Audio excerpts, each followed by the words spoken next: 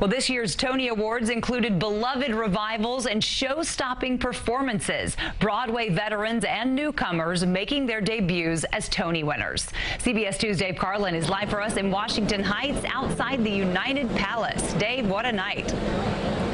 What a great night. And right now we're at the post-Tonys party here in Washington Heights, a celebration of Broadway's best and brightest, and the one show getting the most high fives right now, the big winner, Kimberly Akimbo. Ever clever. Wait a minute. I like your point of view. Kimberly Akimbo, a musical about a teenage girl with a fictional disease that ages her prematurely, took the top prize at the Tonys. Along with the Tony for Best Musical, it also won Book, Score, Featured Actress Bonnie Milligan, and this big win for the show's lead, Victoria Clark. I was so sure I knew who I was and who I wasn't, and you proved me completely wrong.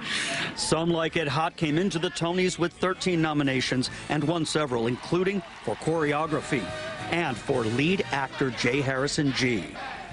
For every trans, non-binary, gender non-conforming human, whoever was told you couldn't be seen, this is for you. To wake up tomorrow, drowning in my sweat. Parade took home the Tony for Musical Revival. It's the story of the trial, imprisonment, and lynching of Jewish businessman Leo Frank. Parade's Michael Arden won for his direction. So keep raising your voices, standing up against intolerance of any kind, anywhere you see it. For Best Play Revival, the winner is Top Dog Underdog. And for New Play, Leopoldstadt, which also won for costume design. And featured actor in a play, Brandon Uranowitz. Alex Newell of the musical Shucked won featured musical actor. Two of the most competitive categories, leading actor and actress in a play. And those Tonys went to Sean Hayes and Jodie Comer. There were many firsts at this year's Tony Awards. The historic move to the United Palace and Washington Heights. And a ceremony that went on unscripted. So now you're asking, well, what's the compromise? Well, we don't have a script, you guys. Amid the ongoing strike by the Writers Guild of America, which agreed not to picket the ceremony.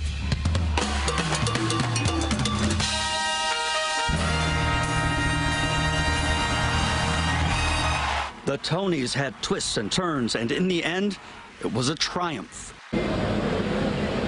And it looks like the trip north to Washington Heights really paid off. And this ceremony proved that old theater saying, the show must go on.